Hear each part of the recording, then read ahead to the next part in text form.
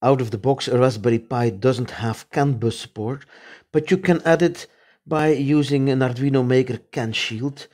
And that's what I'm doing in this project here. I've written down all the pins that are needed to make the Arduino Shield work.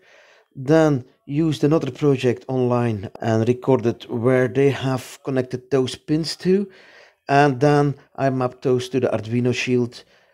And the only thing you have to do hardware wise is to connect those pins from the Raspberry Pi 40 pin header to the correct shield pins. I've then connected a CAN analyzer to the physical bus wires. If you look closely, you can see that this is a twisted pair.